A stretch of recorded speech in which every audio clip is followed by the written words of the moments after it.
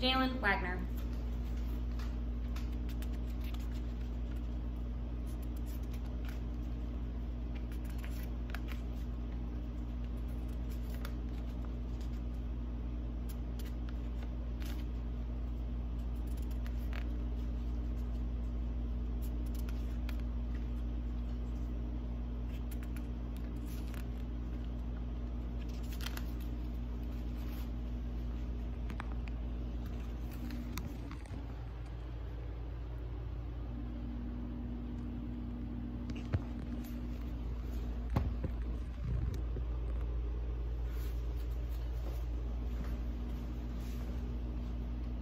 So you took a trip to the aquarium, saw the beautiful tank setups, the colorful fish, and all the live plants. And you thought to yourself, wow, I've got to have one of my own. But how? If you've owned fish before, then it's pretty safe to say that you are ready to go and get started. If you've never owned fish before and you want to know what all the hype is about, well, here's some wise words. Owning fish is not just having a pretty tank in your living room. This hobby explores lakes, rivers, and oceans and all of its inhabitants. Having this information handy is extremely helpful if you one day just randomly decide to start a tank, or if your friends and family decide to start a tank, because fish are animals and they deserve the very best. Setting up an aquarium can be quick and easy if you know what you're doing. Knowing how to set up an aquarium is important, so we do not harm the fish. And like previously stated, more information lets us prevent abuse and neglect in our fish. I've been putting aquarium tanks together for 3 years now, and it's no trip in the park. Properly setting up an aquatic tank, it takes a while, but it's fun and it makes a safe space for your aquatic pets. Today we are going to learn how to pick a tank, pick your substrate and decorations, assemble all the pieces, fill the water and make it safe, and of course cycle your tank so it's ready to house some aquatic animals. First, let's discuss tanks. If you don't know your fish, do not get your tank. The size of the tank greatly depends on the tank. The size of the fish greatly depends on the tank that you're going to get.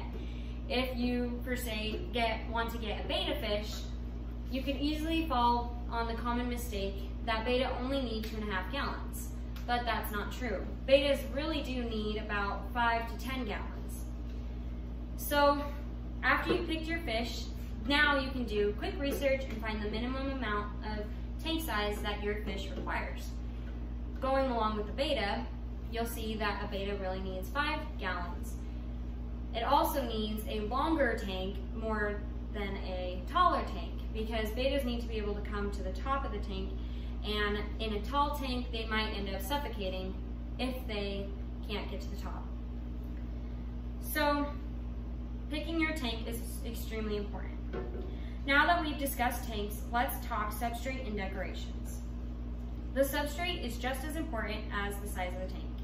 If you picked a low-dwelling fish, like a pleco, these fish are going to go on the bottom of your tank and rub their bellies against the substrate.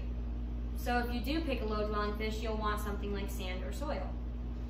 If you didn't, then you can go along with gravel, like I have here. After you've picked your substrate, you'll want to make sure you clean it completely until the water runs clear, so that way none of the dust or particles from packing and chemicals get into your water. You'll also want to pick certain decorations that are not going to scratch or injure your fish and cause infections. If you choose to use live plants, you'll want to also look at what the live plant is going to require in terms of substrate and how it's going to attach itself.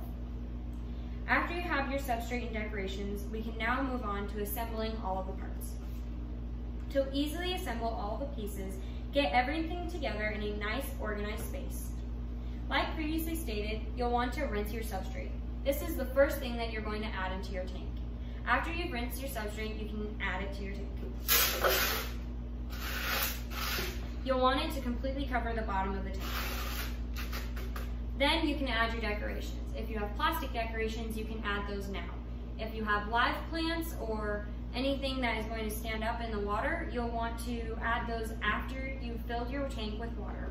That way, the plant does not get thrown around when you're adding the water, and it helps to stand up straight. You can also now attach your filter and your heater. If you got a sponge filter, then you'll want to put that in after you've added your water as well. Now our tank has all the decorations and is ready for water. It's important that our water is dechlorinated so it is safe for our fish. To fill the tank, you can use tap water, or some people like to use spring water. If you use spring water, you'll want to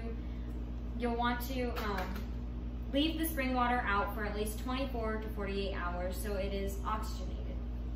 After you've added the tap water, you'll want to use a product that dechlorinates it. There are products like TapSafe or Primer, or I like to use this API Stress Coat to dechlorinate my water. You just want to make sure that on the bottle it specifically states that it removes chlorine. And then use the correct dosage that the bottle states. Finally, our water is in the tank and dechlorinated, and we can now start the nitrate cycle to ensure our fish have a good microbiome to thrive off of. To cycle a tank means to remove all ammonia from the tank and to naturally turn nitrites to nitrates. Nitrates reduce ammonia that comes from our fish poop. It's also necessary in plant growth. To start this, we can start two ways. We can do fish in or fishless. Fish in is more dangerous because of the toxic levels in the water and can result in fish death. Or you can do fishless, which is safer, but it takes a longer time. To start the cycle, you'll want to add a little bit of fish food, and then you'll want to immediately test your waters.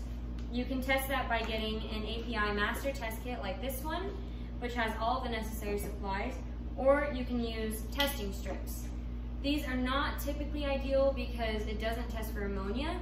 However, I like to use these along with the API testing kit because it tests for chlorine, and I want to make sure all of that chlorine is out of my water. So once you test your levels, you'll specifically want to look at your ammonia levels. Once your ammonia levels have spiked, you'll know that your cycle has started. After doing that, you will want to add beneficial bacteria into your tank.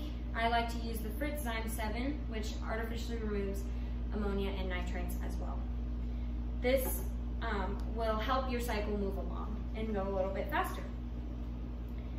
You'll know your cycle is complete when you've tested all your levels and you have 0 ammonia and 0 nitrites and about 30 to 40 ppm of nitrates. Now you can add your fish. In conclusion, your tank is now ready for your aquatic friends. We have successfully bought the proper tank, picked our substrate and decorations, assembled it correctly, filled the tank and dechlorinated the water, and properly cycled the tank. So it's now ready for our fish. Setting up an aquarium can be quick and easy if you know what you're doing. It can be easy to just buy a fish and stick it in a fish bowl and call it good. But in doing this, we are endangering our fishy friends. Fish are just like any other animal and deserve the very best. By using this information, you can now safely set up a tank or help others set up a tank with the certainty that your fish will live a happy, healthy life.